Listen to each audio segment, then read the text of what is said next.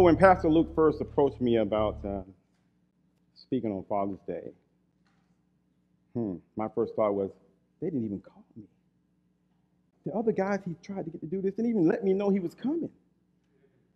Could have given me heads up, and I could have said no also. What do you think, John? Number 6, number 7? Where was that down the list? He was really just trying to get out of town, wasn't he?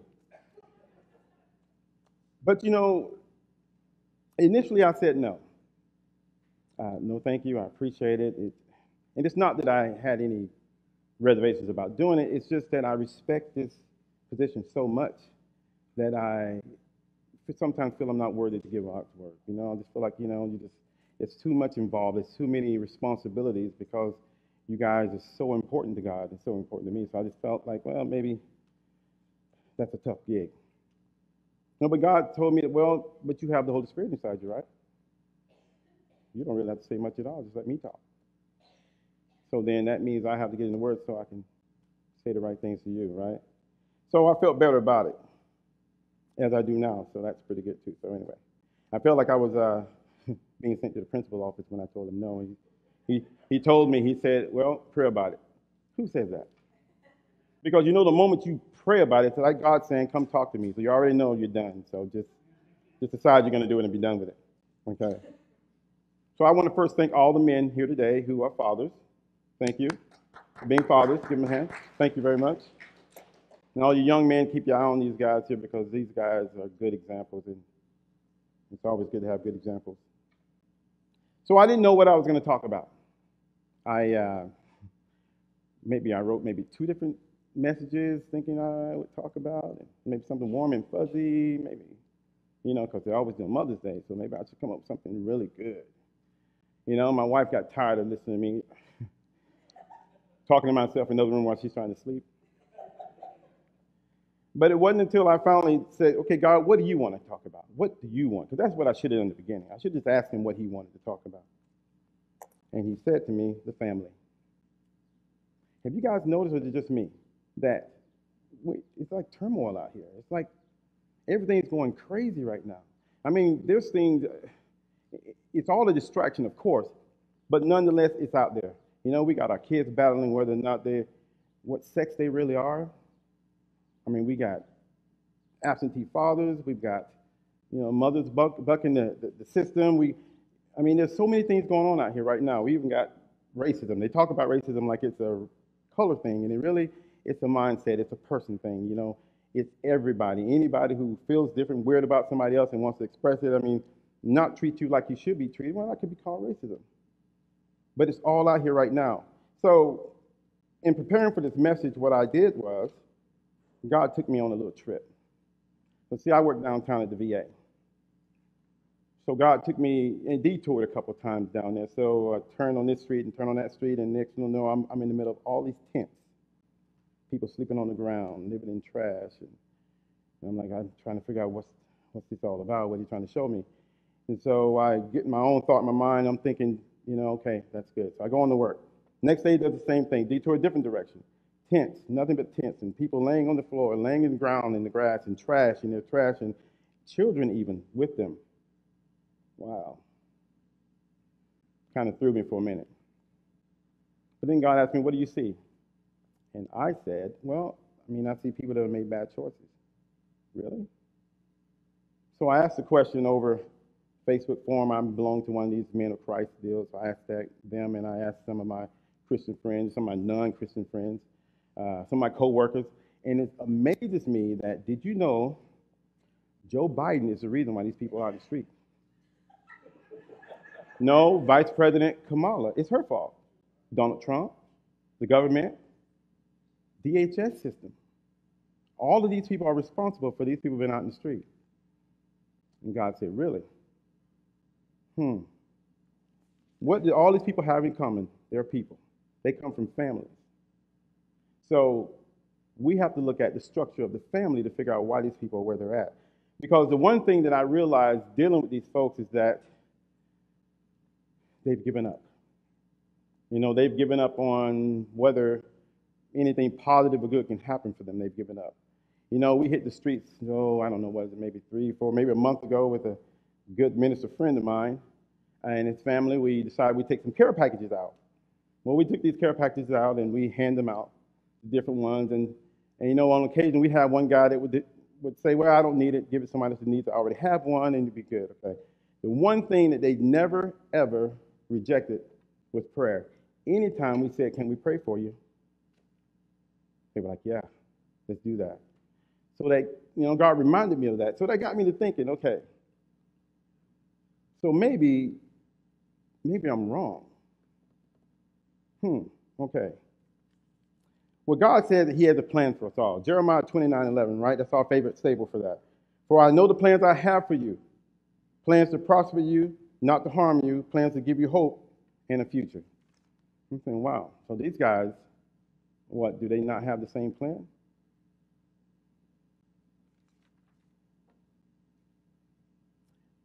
I believe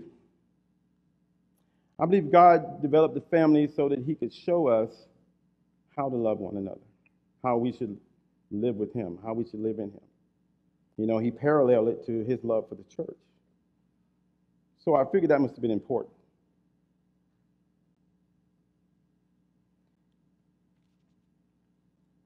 First Corinthians 11:3 says that, but I would have you know that you're the head of every man in Christ, and the head of the woman is the man, and the head of Christ is the church. So is God. So God set up this family, and he constructed it so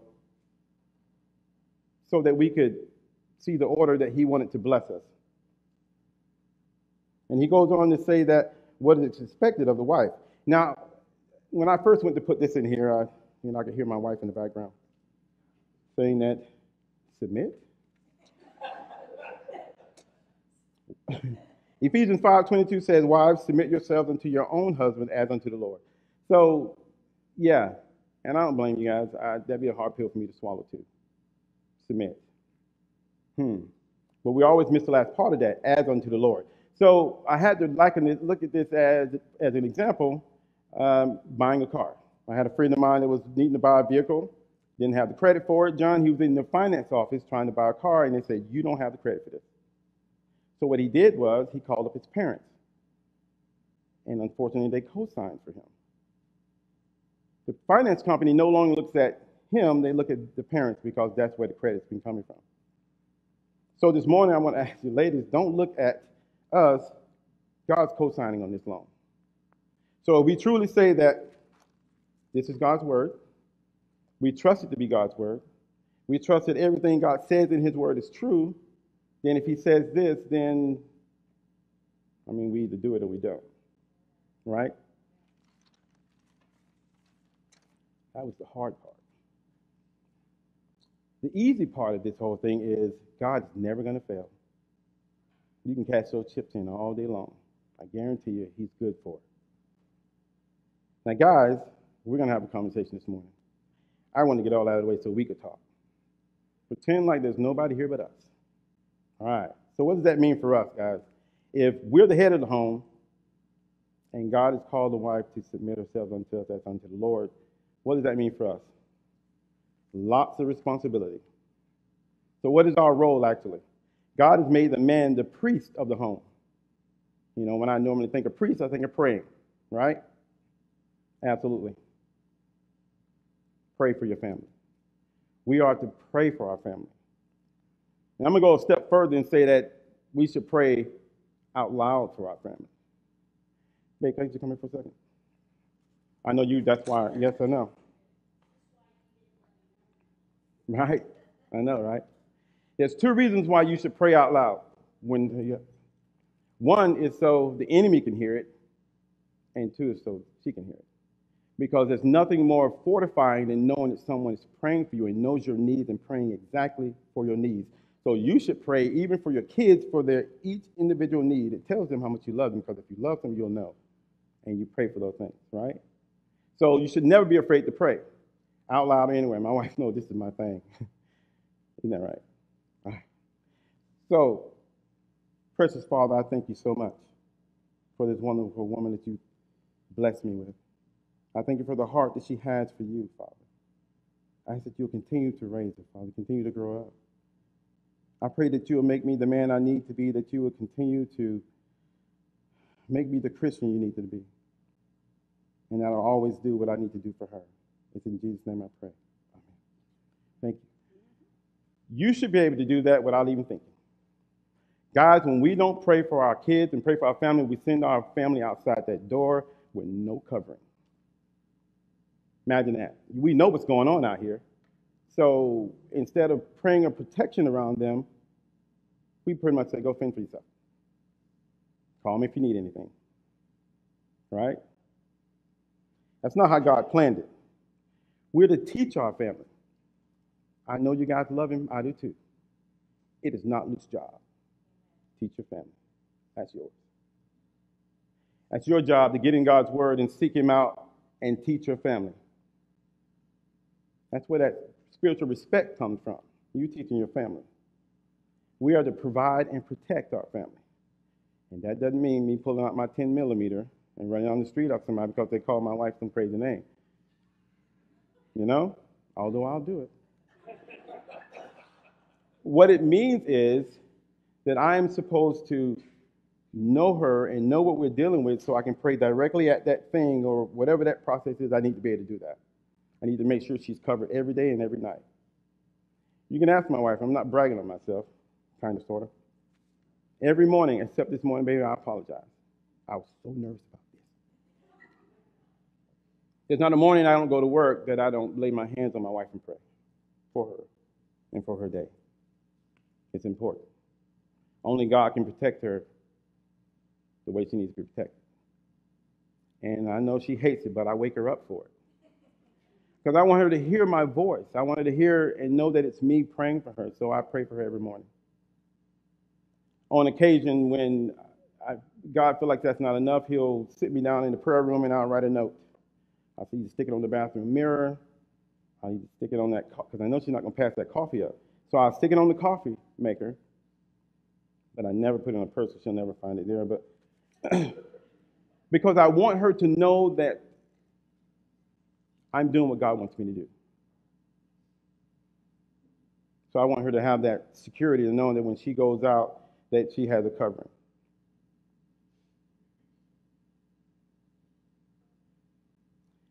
First Corinthians 11:3. Well, we're supposed to spend time with God, and that's what we said earlier. We seek his advice on everything.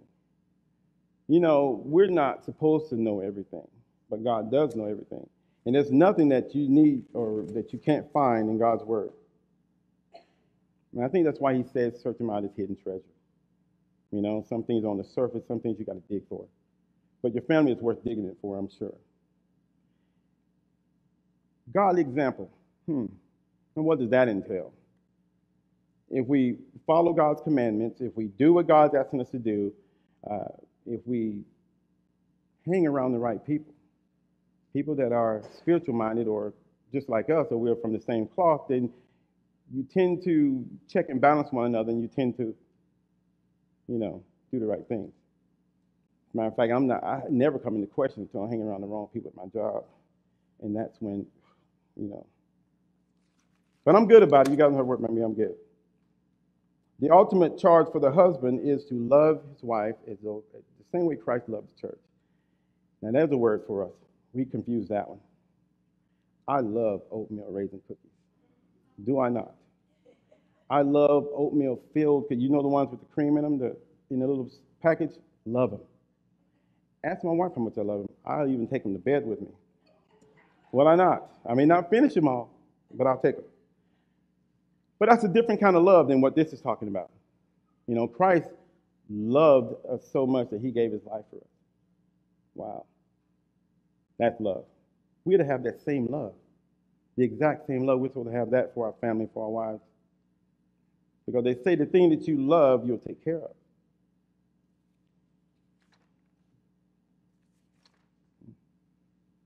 God's plan.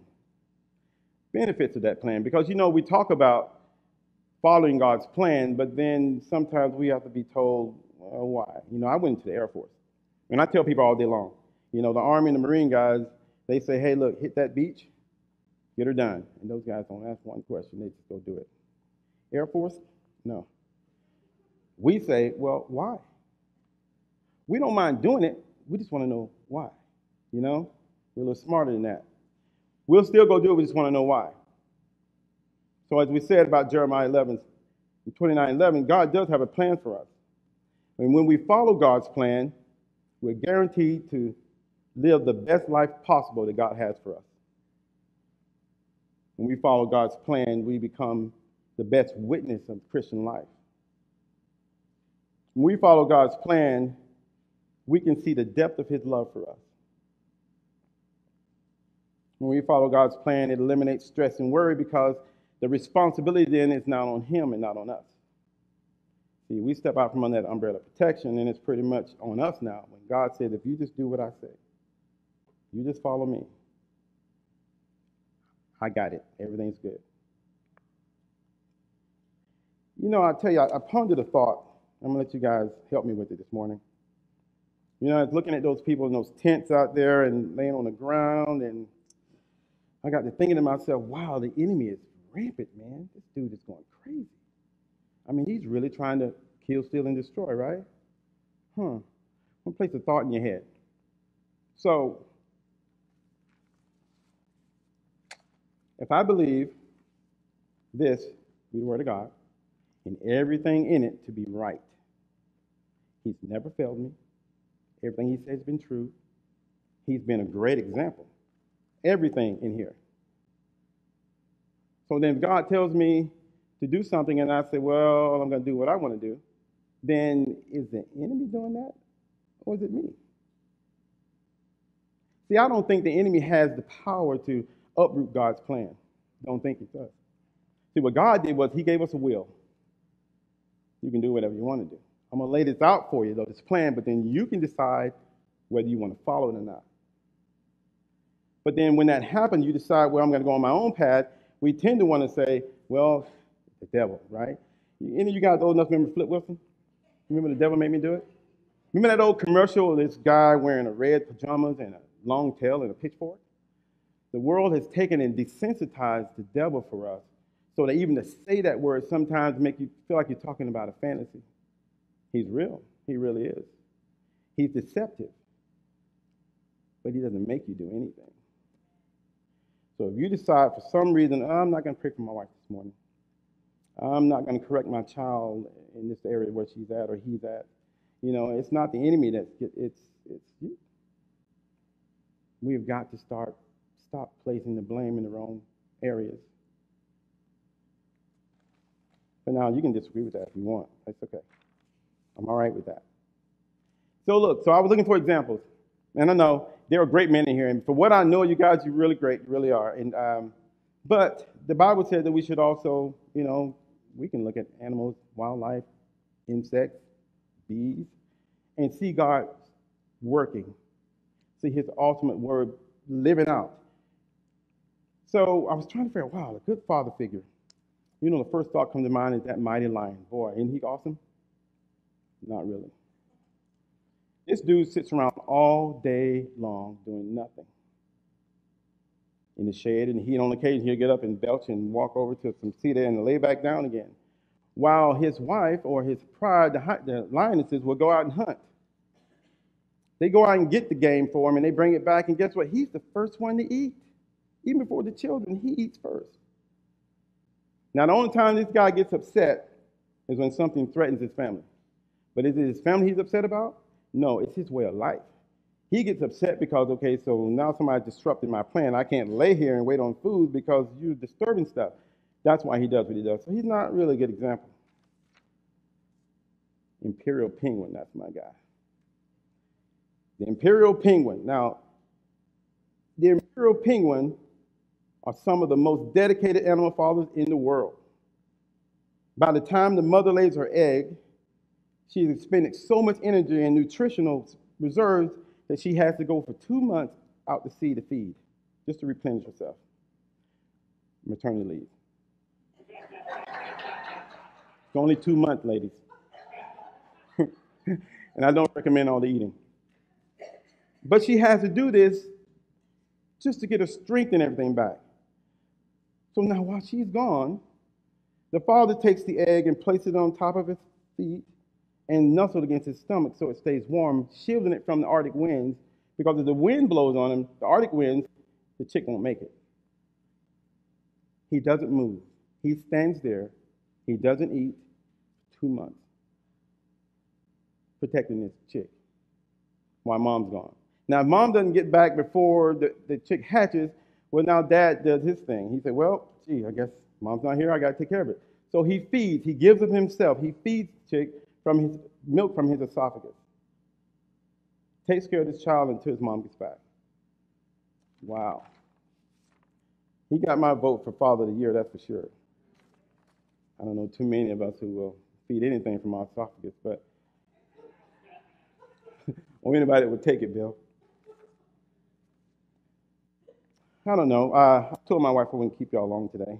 She knows how I get a little carried away when I get to talk. See, I asked my wife at the very beginning, I said, babe, I need you to do me a favor. You know how I like to change thoughts because God is always in my head working. So I'll consider that we're through with the conversation, and then I'll start on another one, although you're still in that conversation. But I'm going somewhere else. We call that rabbits, right? So I said to her, babe, if I start to do that, here's the sign. Chasing rabbit. So I was going to have to make fun of her if she does that. But I guess I did all right. Yes? I didn't chase any? Good. Thank you. I appreciate that because I really felt weird doing that.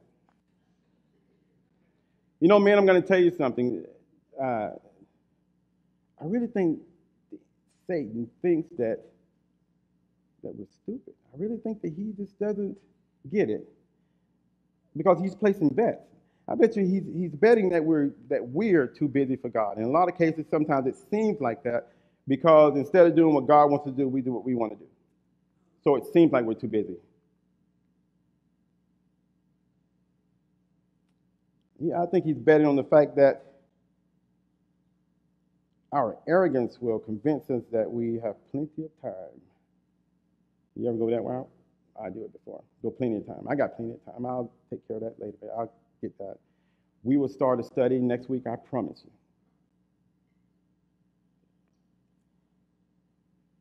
Delayed obedience is disobedience. If God's telling me we need to do this, we need to do it now. And he knows, because he sees the big picture, so he knows. I think sometimes he's betting that we don't trust God's plan. Because really, indeed, if we trust that God has a plan for us, and we've seen his track where we know how good he is at what he does, you think we just follow it, right?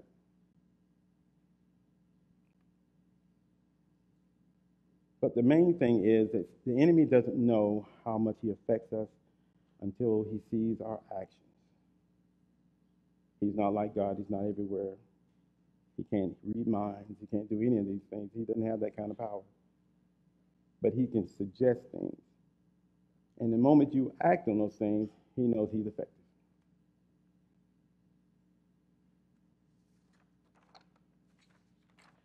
Now, I don't want to keep it. I want to close with this one deal today. I want to, first of all, I want to say this. In all my life going to church, the one thing that we were always assured of is that when you got to church, it would be 4-to-1 at least, women to men. Somebody getting it. Normally the women are getting it because they understand. You know, it's nothing like a praying woman to God, you know. I mean, heart's always in the right place when it comes to servitude. So I'm going to ask this morning, and I know it's not the norm, but I would like to cover the men this morning. But I would like the ladies to help me do that because nobody prays like a godly woman. So this is what I want to do. On Tuesday nights, we do prayer meeting, and we don't care what we sound like when we pray. We just want to talk to God. So I want the ladies to help me talk to God this morning for us because we need it this morning. There's a lot of things going on. The man needs to be placed back in his God-given role in the family, and we got a lot of opposition, mainly against ourselves. I think a lot of times we don't see the importance of that, but there's a great importance to that. So I'm going to ask if I can get the women to stand for me. Those of you that want to stand can stand. Please stand. And I'm going to ask that in any direction that there's a guy, that a man that you would extend your hands. I'm going to ask also that, like we do at prayer meeting, that you lead off. I'm going to have my sister Leslie Click lead off for us. And as God leads you, when she ends, just kind of pray, and I'll close us out, okay? But I want her to start for us this morning. Just pray something for our men this morning, okay?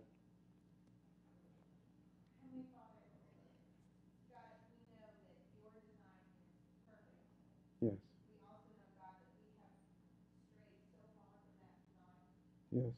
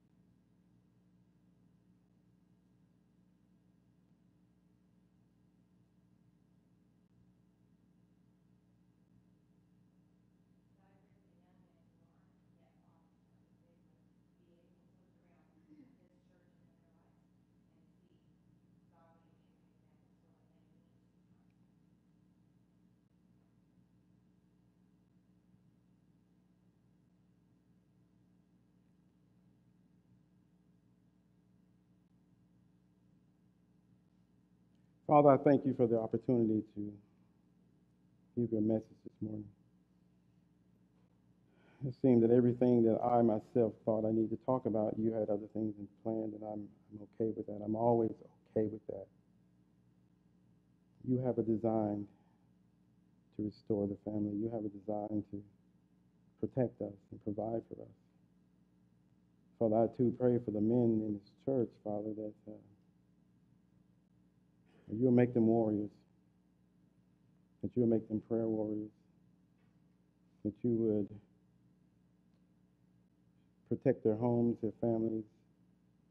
You continue to teach them how to love, how to care for their wives and their families. I pray that you will keep them sharp in their minds and their eyes, that they'll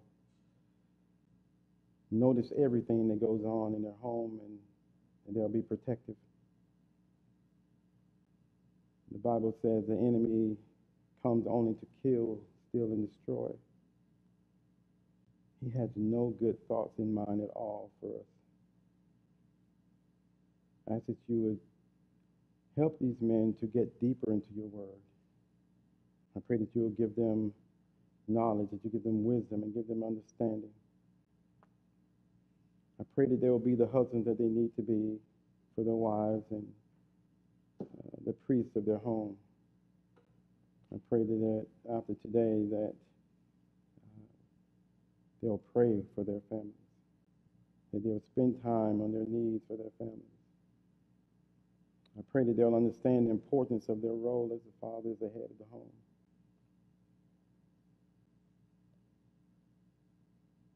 You have been nothing but a blessing, Father. Things that we really just don't deserve. Your Son dying on the cross for us. We're so grateful for the opportunity, Father, to be witnesses for you and for the kingdom. I ask these things and many other things in your Son's precious and holy name. Amen. Ladies, thank you. I guess that's going to get it for me. It's been a pleasure talking to you guys today. And I took John's advice. I cut it short. I tried to stay on point. You know, as usual, you know, God has his ideas too. And I learned to go by his instead of mine anymore. So, yeah. So, I don't know what you guys are doing for Father's Day, but I pray that you'll have a good one. Enjoy yourselves. I guess that's it. Thank you.